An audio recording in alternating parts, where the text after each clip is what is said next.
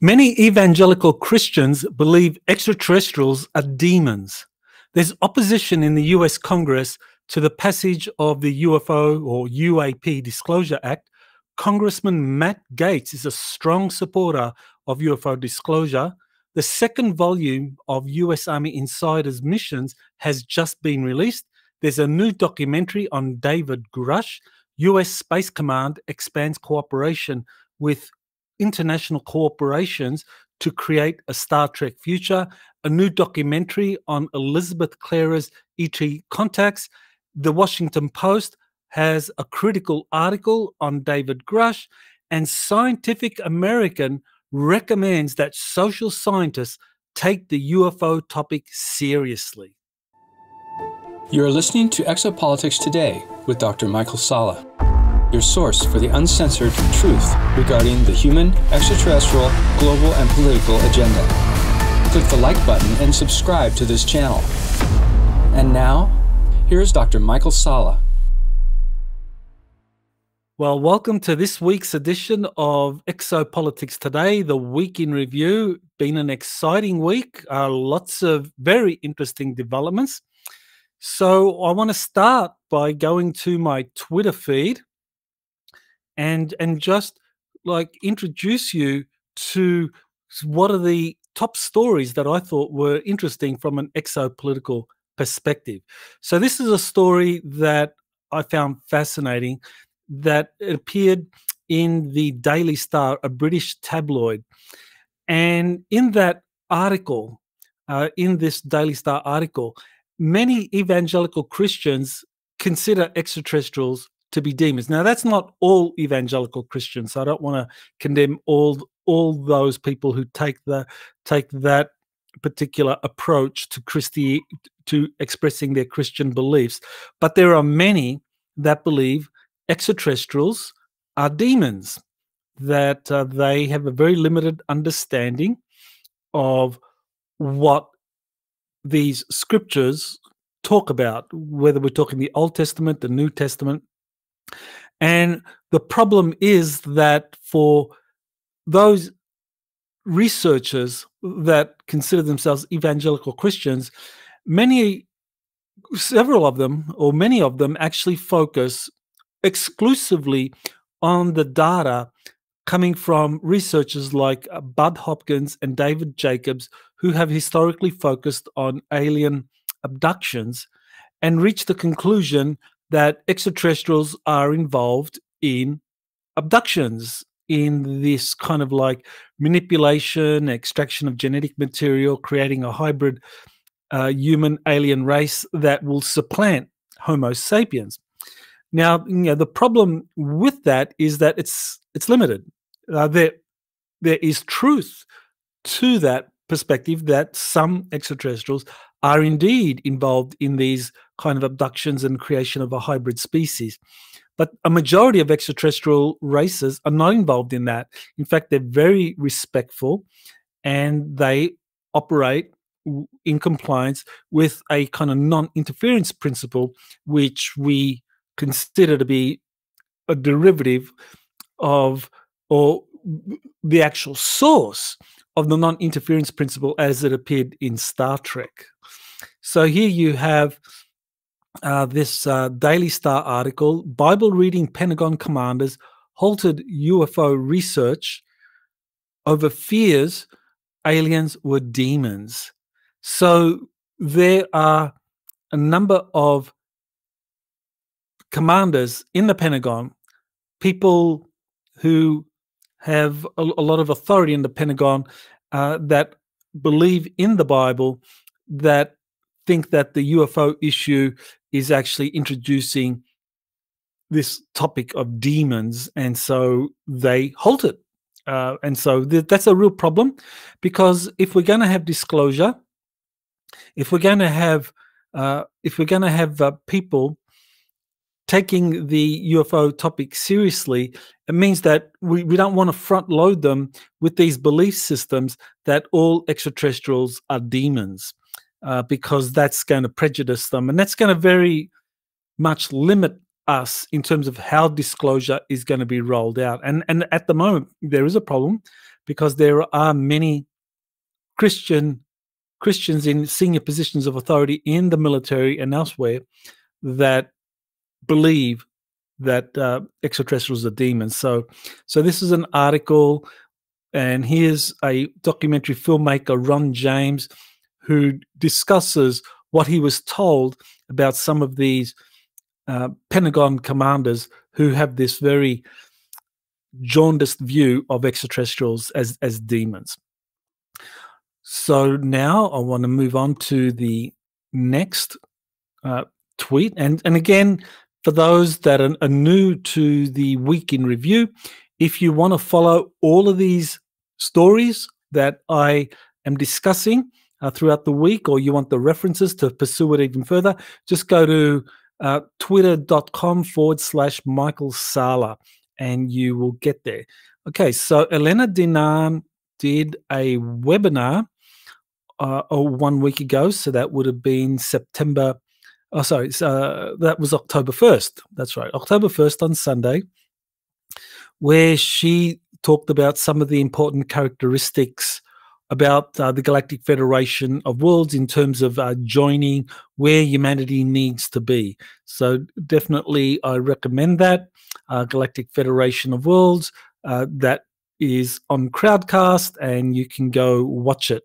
And the link is there on my Twitter feed. So definitely worth taking a look at, because Elena Danaan has had multiple contacts with benevolent extraterrestrials. She is one of the people that I think help bring a lot of clarity to the field, so that we're not myopic, focusing on the abduction research of people like David Jacobs and Bud Hopkins, that we're looking at the other side as well. And of course, the classical contactees like George Adamski, Howard Menger, Orfeo Angelucci, those people are, they've long ago transitioned. So now we've got new generations of contactees, and the latest generation, we have people like Elena Danaan, Jean-Charles Moyen, and others, old-timers like Alex Collier, still in the field. So that's the webinar Elena Danaan did on October 1st. So here's a interesting story that comes from the Daily Wire. So the Daily Wire shows that there is opposition in the Congress to the creation of a select committee on UFOs. So that would be a committee that would be focused exclusively on getting data, accurate data on the UFO phenomenon, and releasing that to the general public. And there's also opposition to the UAP Disclosure Act for 2023 being passed. So while there is opposition by a few members of Congress, the overwhelming majority of members of Congress, and this is by far a bipartisan issue, want to achieve both of those goals. They want disclosure, and they want the US Congress to have a select committee. So you have a committee on intelligence. So now you'll have a select committee dealing with the UFO topic. So that's something that's going to be very helpful in bringing about transparency. Now, what I found very interesting is Congressman Matt Gaetz, the very same congressman who torpedoed the Speaker of the House, Kevin McCarthy's tenure. This Representative Gaetz is also a very strong supporter of UAP disclosure. And I think his star is rising in the US Congress just because of his power, and because he has a lot of initiative, and people know they can't cross him because he achieved a big scalp. Kevin McCarthy is gone because he did not follow his commitments, according to Matt Gaetz. So I think when it comes to this UFO Disclosure Act, people are not going to get away with talking the talk and walking a very different walk. Which is very classical behavior of politicians, that they talk a good story, but they never follow through. So you need people like Matt Gaetz, who's a strong believer or advocate of UFO disclosure, to hold people to their word, to get them to follow through on whatever commitments they've made to this issue. So that's it's good to know who's opposed and who's in support of UFO disclosure in the US Congress. Okay, well, this week on October 2nd, Volume 2 of US Army Insider Missions was released, and that really describes JP, who I'm working with, who is active with the US Army. I mean, he is unique. A lot of people find that hard to believe, that someone that is active in the US Army is disclosing his participation in these covert missions off-planet or into underground civilizations, spaceports or underwater spaceports and space arcs and all of these things. This is actually what's happening. This is real. He is active Army. I mean, he's shown me the documents. He's given me a tour of the base, the military base where he serves. So he is the real deal. And why he's allowed to do this, I discussed that in Volume 1 of US Army Insider Missions, where agreements were reached between Nordic extraterrestrials, who he's been in contact with since 2008, and the US Air Force Secret Space Program. So that's why he's allowed to do what he's doing. And at the moment, he's unique. I imagine in the future, there probably will be more doing what he's doing. But right now, he's unique in being allowed to speak about his missions, covert missions involving these reverse engineered spacecraft, secret space programs, and extraterrestrial visitors. So US Army Insider Missions 2 discusses a lot of his missions to underground civilizations, spaceports all over the world. So definitely take a look at that. Right. Well, here's a documentary that has just come out. This is titled 7 Days with the Man Who Confirmed Aliens Exist Under Oath. So this is someone that accompanied David Grusch during that very important congressional hearing on July 26, when David Grusch appeared before the US Congress. The person who made this documentary was with David Grusch for 7 days, both before and after that congressional hearing. And this is the documentary that really details exactly what it was that David Grusch had said, both on camera and off camera. Well, I mean, when we're talking about while he was before the US Congress and away from that scene. So this is what was recorded into the documentary.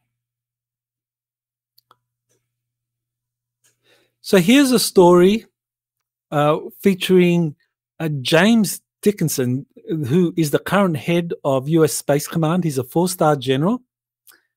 And he has pointed out that there are over 30 non-US based corporations around the world involved in space technology development agreements.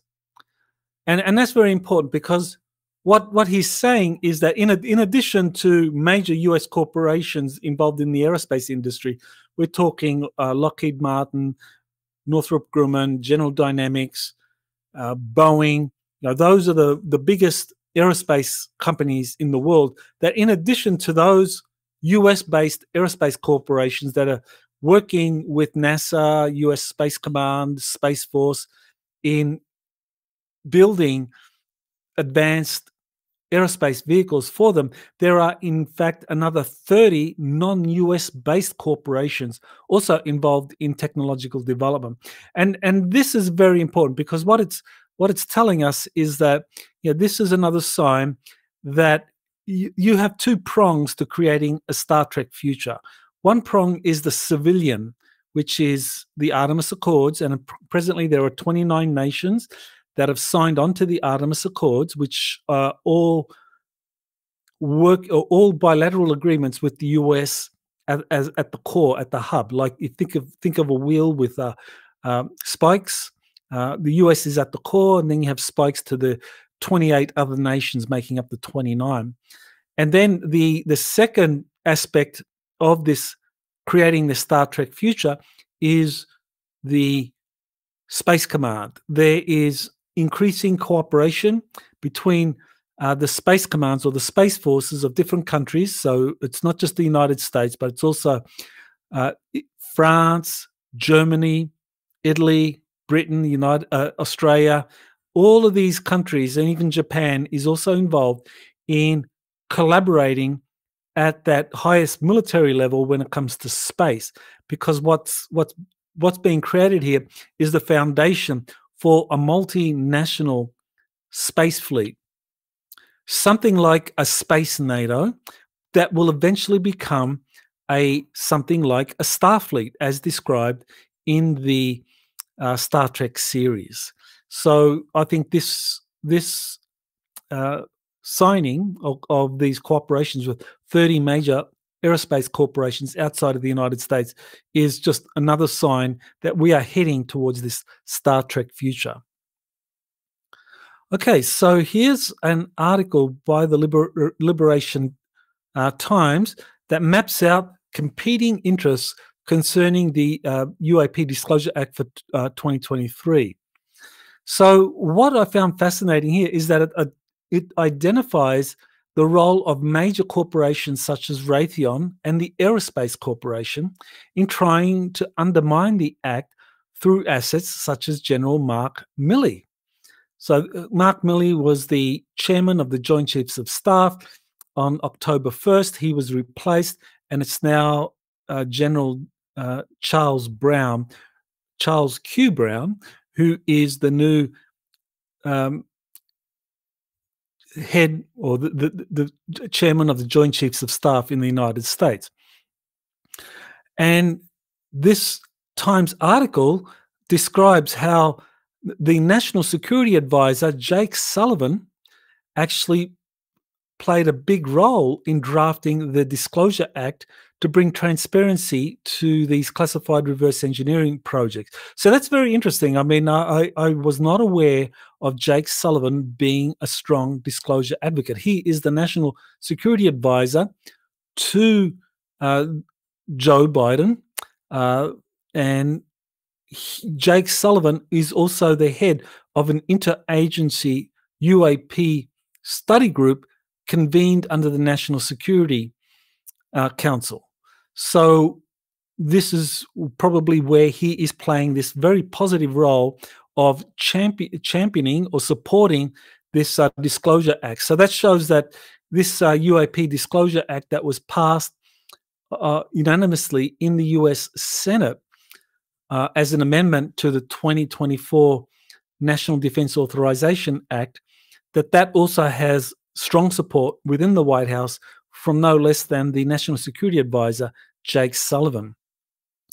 Now, this is where it gets very interesting, because one of these companies that was identified, the Aerospace Corporation, that is against disclosure, that is against this UAP Disclosure Act, that is the same company that the inventor, Dave Rossi, identified as behind a surveillance and smear campaign against Elena Danaan, who says that she is an emissary for the Galactic Federation of Worlds. So I thought that was very interesting, that the same company that Dave Rossi identified as being behind this kind of surveillance and this kind of discrediting effort or smear campaign against Elena Danaan to try and get people to not focus on her work, that same company is also behind efforts to frustrate or pare back the UAP Disclosure Act for 2023. So, there's a consistency there. So this is the website that you can go and read this article. It's liberationtimes.com. And there's the article that came out on October 2nd. The link is on my Twitter feed. It's written by Christopher Sharp, and it is well worth reading just to get up to speed on who's for, who's against the UAP Disclosure Act, and of course, disclosure of the truth concerning extraterrestrial life. Okay, so again, my new book, it became a hot new release, #1, a hot new release. So, I mean, here it is. It is definitely something I recommend people take a look at. I think it has a lot of excellent information there about JP and his missions. Okay, so in the book, I talk about JP's missions to 2 underground spaceports. One in the Alabama, Tennessee region, a very large spaceport, and another one under a South Atlantic island. This was a massive spaceport.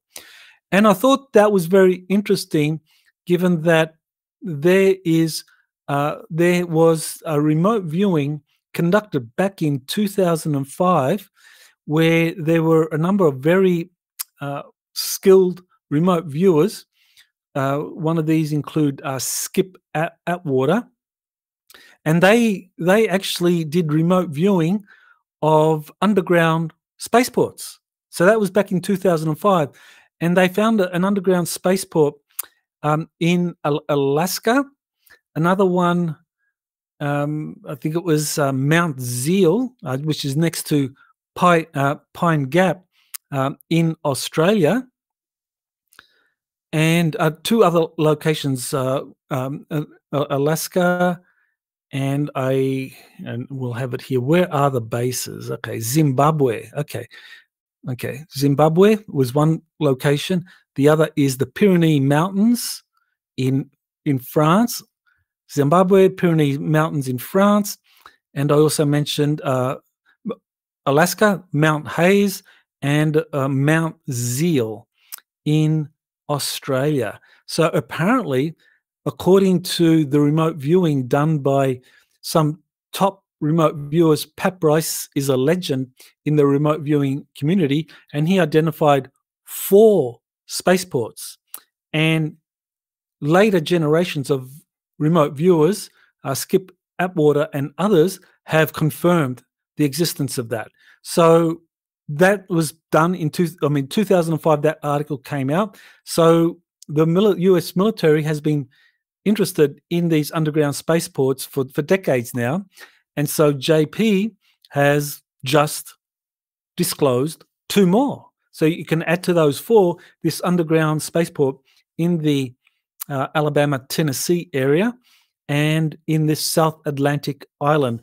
And these are spaceports that are extraterrestrial in origin. So we're not talking about a space command or space force. We're talking about very large extraterrestrial spaceports in these different locations. So that's a very interesting phenomenon. So now we have information about 6 spaceports around the world. Okay, so now I want to go to this article in Scientific American, which is really very significant.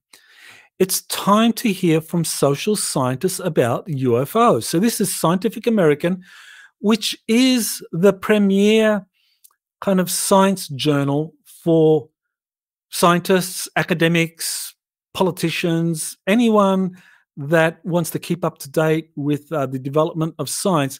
They will go there. And so it's now saying, so here we are in this story, October 2nd, 2023. It is saying it's time to hear from social scientists about UFOs. And the subtitle is, whether or not UFOs exist, we need to pay attention to how they are influencing our politics and culture. Well, you know, that is, I totally agree with that. I think it's a very important statement. A lot of academics have been very distrustful of the UAP issue, of the UFO issue. I mean, we're talking 70 years of psychological warfare to dismiss the UFO issue from academia, from the scientific worldview. to dismiss it as tinfoil hat conspiracy theory. And now all of a sudden there's been a turnaround the last few years, and now that the scientists, academics are being told you need to pay attention to this. And at the moment, a lot of social scientists are saying, well, this is still a lot of baloney, right?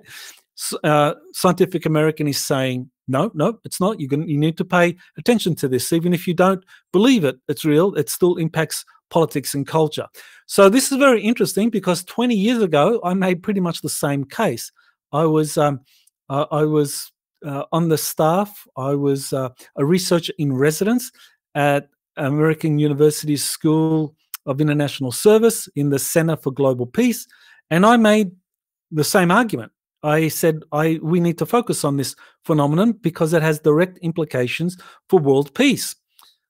And for my efforts, I was initially opposed, silenced. I wasn't allowed to talk about it at the university, not associate the university with it, not have it on my university website.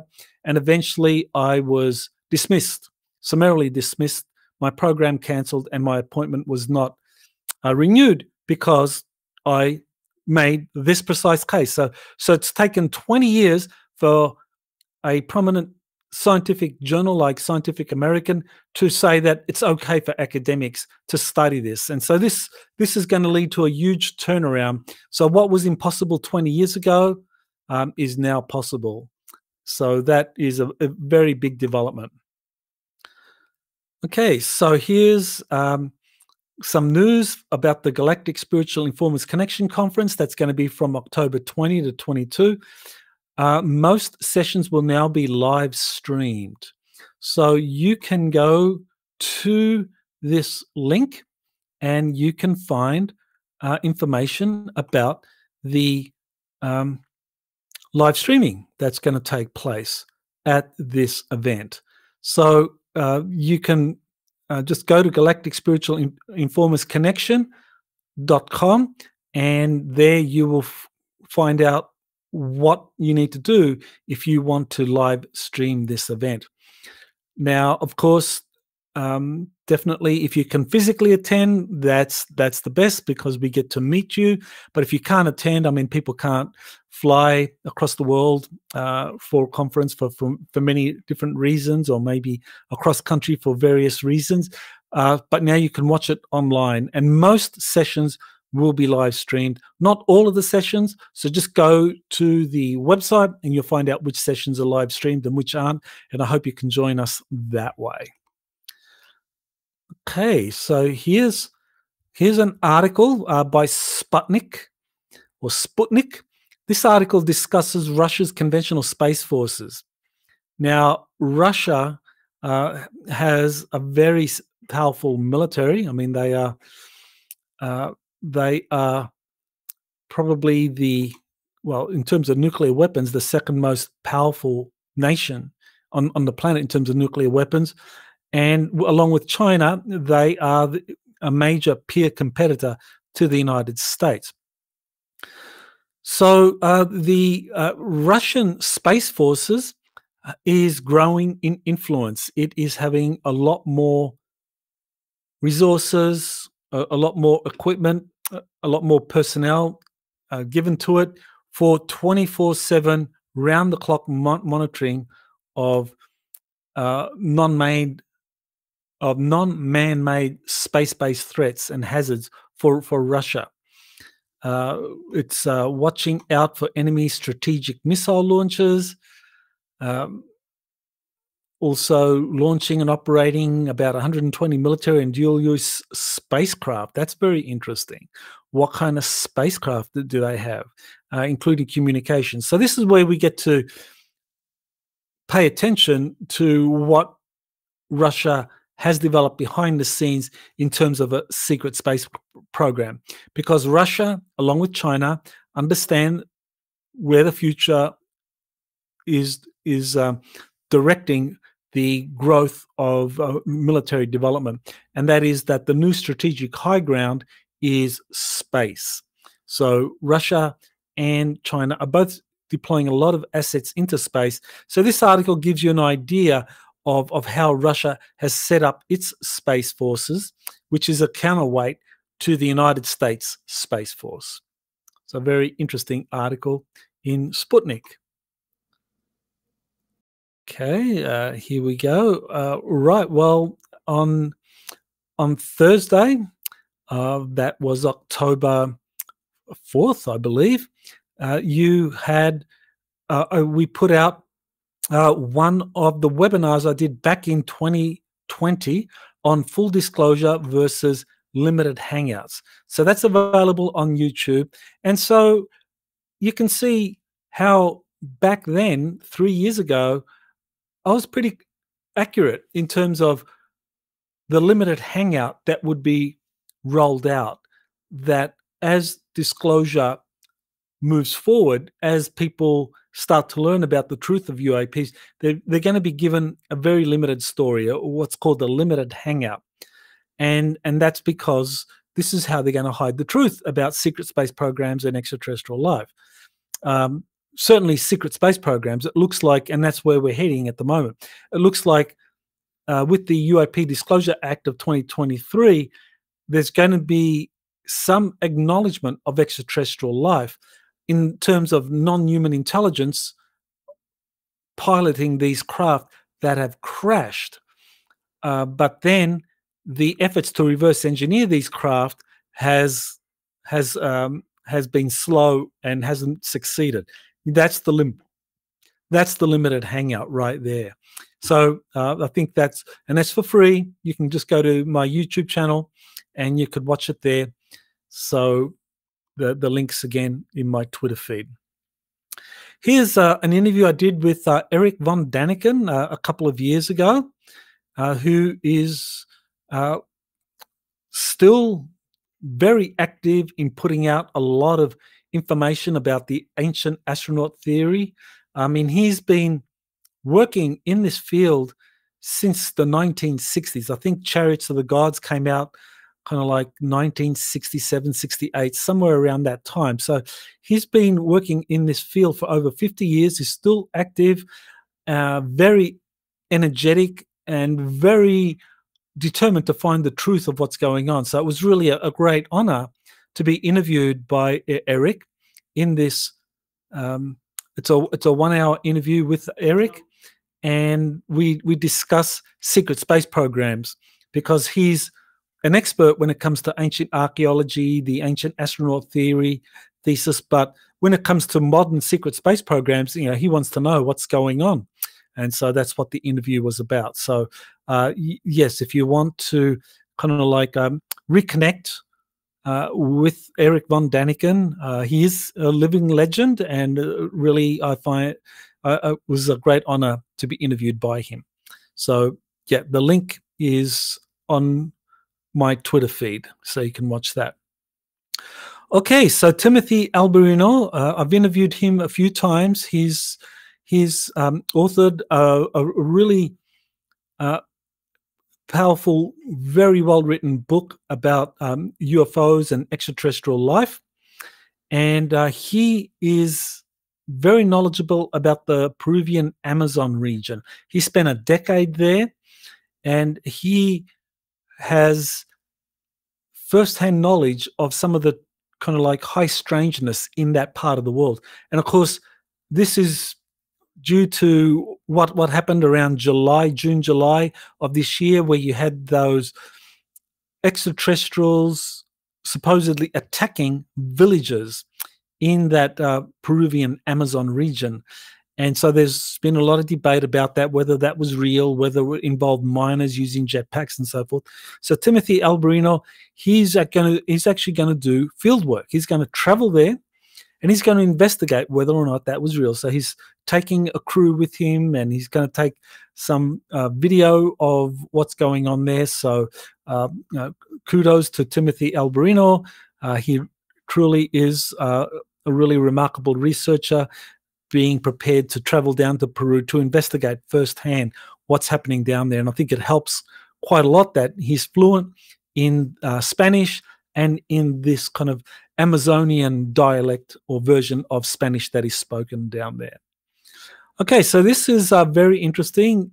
This is a documentary that has just come out. It is, you can watch the trailer on YouTube.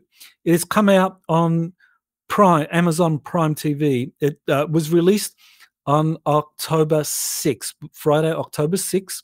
So that's a day ago from when you're watching this transmission. So this is the trailer. It goes for a couple of minutes. I won't play it now. You can watch it on Amazon. It is well worth taking a look at because Elizabeth Klarer's story is quite remarkable. She worked for South African military intelligence during the Second World War, and she later on was had contact with extraterrestrials from the Proxima Centauri star system, and she fell in love with one of the extraterrestrials called Akon, and they had a love baby.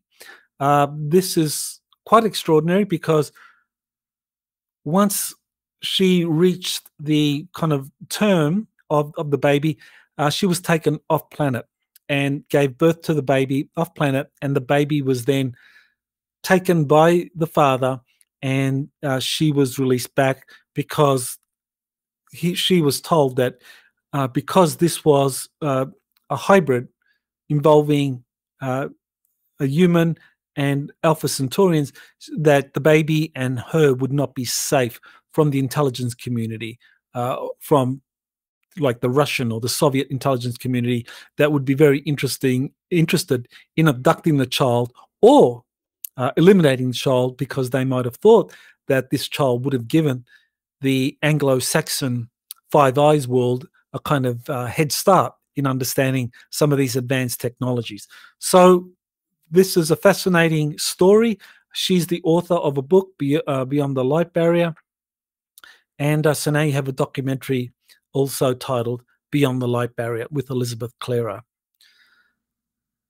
Okay, so one more story. This is the Washington Post. And the Washington Post, I still subscribe and listen to the Washington Post because along with the New York Times, it gives me an idea of where the intelligence community wants the U.S. public to be directed. Kind of rule of thumb, the New York Times is associated with the U.S. State Department. It puts out a particular agenda that's in line with what the State Department wants to put out, whereas the Washington Post puts out an agenda which is more in alignment with the CIA. And it's no accident that Chief Jeff Bezos owns the Washington Post and also works very closely with the CIA in managing its online libraries and databases and so forth.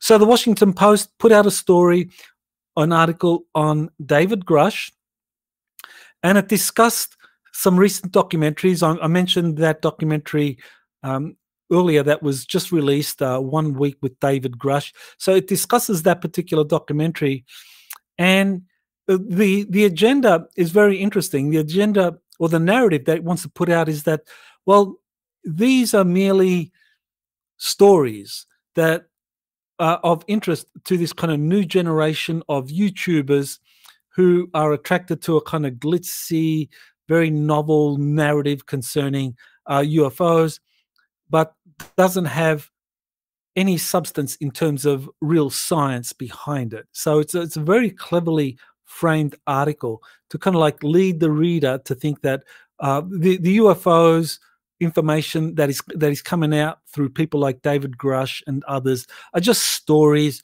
that has no real science behind it. Now, the couple of problems here. Michael Schellenberger, who is an investigative reporter, he's got his own blog site. He calls it Public, and he's put out several articles corroborating what David Grusch has said, that yes, there are between 30 to 40 people with first-hand experience concerning non-human technologies that have been retrieved and are being studied and reverse engineered at various corporate and military facilities. So there you have corroboration for David Grusch. So David Grusch isn't just putting out a story and a narrative, based on what he was told through other sources. Here you have an investigative reporter who has spoken to dozens of witnesses. I mean, he says he's up to 30 that he has spoken with personally that corroborate what David Grusch has said. So the Washington Post article doesn't mention that at all because it doesn't want to give credence to this. And as I said, the Washington Post is putting out the CIA agenda, and the CIA agenda is that all this information coming out about UAPs are just stories, nothing to take seriously here. There's no real science behind it. And sure enough, you have people like Professor Avi Loeb, head of the Galileo project from Harvard University.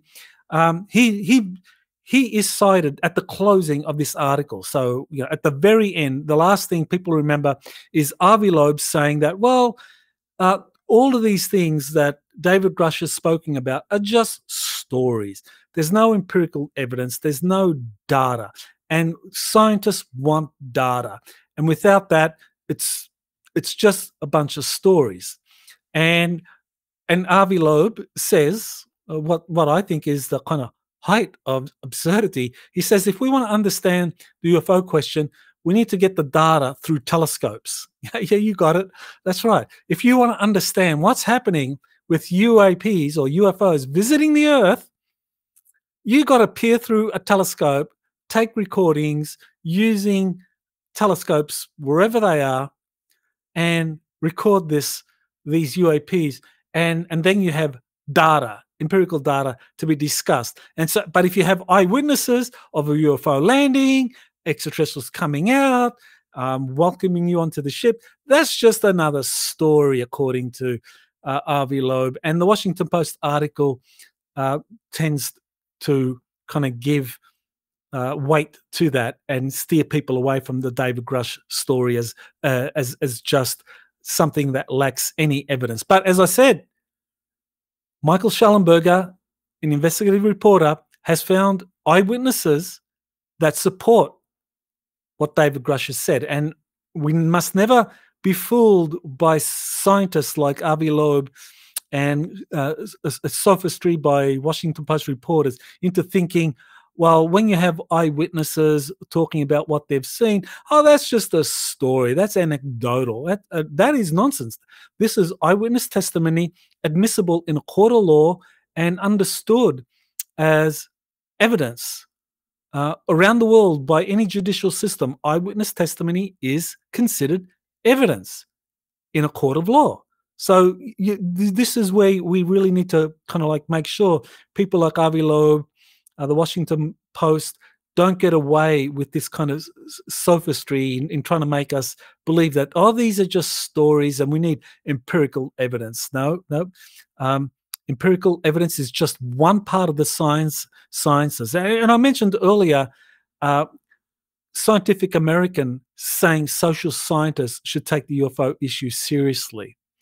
Now, that's because the social sciences look at what people experience, what they see and what they touch, what they handle, because this is a science. And that's something that those within the astronomy community tend to gloss over. They say, we need to focus on the science.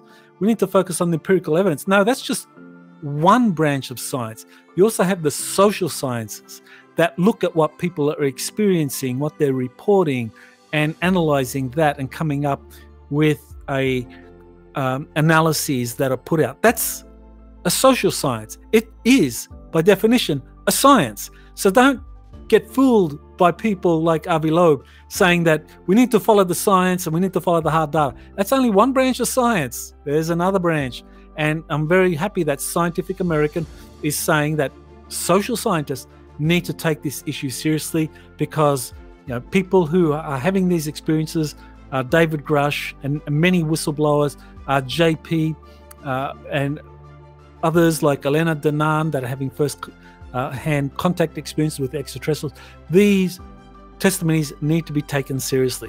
So just to finish up, don't forget my new book, U.S. Army Insider Missions 2, that's just come out. Just get that. And I think that you will find it very rewarding in terms of the amount of information in there. Nearly 400 pages, so a lot of data to process. So thank you again for listening to Exopolitics Today, the Week in Review. Don't forget to like and subscribe to my channel, beat the YouTube algorithms, and I look forward to talking to you again next week. You have been listening to Exopolitics Today with Dr. Michael Salla.